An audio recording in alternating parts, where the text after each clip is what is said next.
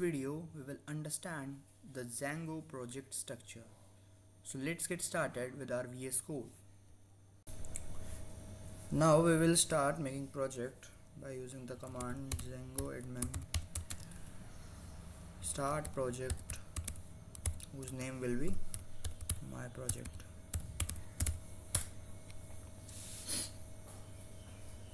It created a my project folder here, which contains an inner folder of my project and a manage.py file.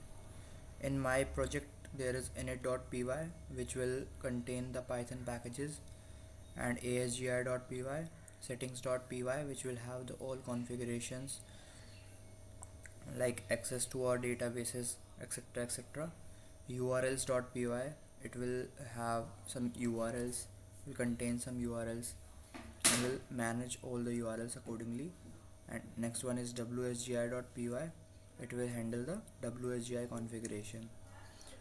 The last one is manage.py file, which will in the main my project folder. This manage.py file will act as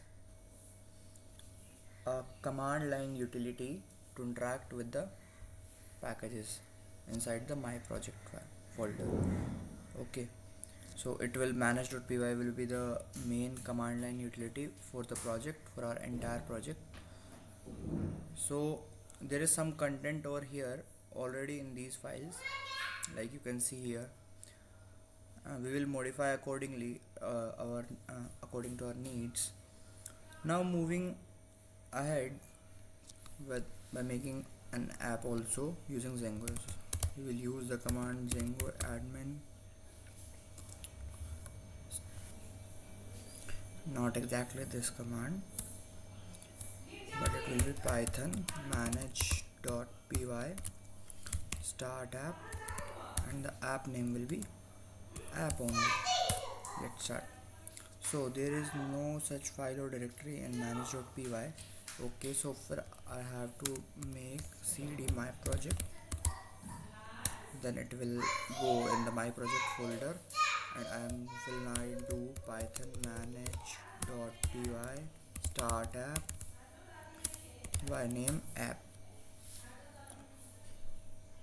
Now there is another folder whose name is app over here, and you can see the similar files in these folders like init.py, which will initialize the Python package and which will link our project with the Python packages, admin.py, which will have all the controls to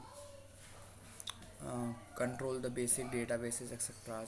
models.py, which will have all the needy models for our app. And next one is test.py.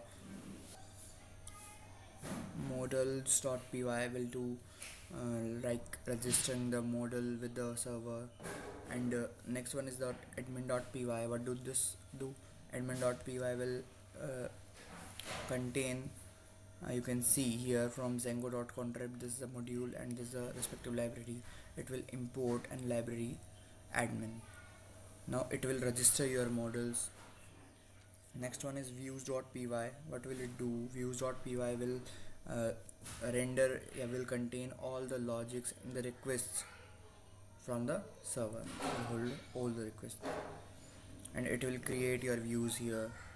Okay, so these are the two folders which I have created in my project, and these are the predefined, like I just run the command and these two folders were created by themselves. This is a feature of Django. Now moving ahead, what if I want to run my development server, or what if I want to set up my app? In order to register my app, I should go in my project folder, and in settings.py I will see this file, and in this file I have to make changes over here like installed apps. I have an app by name app itself I have created right now. Fine. So now I can run my server like python. If I want to run my server, this is python manage.py run server. This is the command. These are some basic commands. You should remember these commands for future purposes. Like if I run this command, then I will see and there is some sort of error. No, there is no error. It has created a development server at this link. Now I will just have to move over this link By hovering over it you will see follow link, and I will click over it, and now it is showing that the our Django server is running successfully. uh, that's it.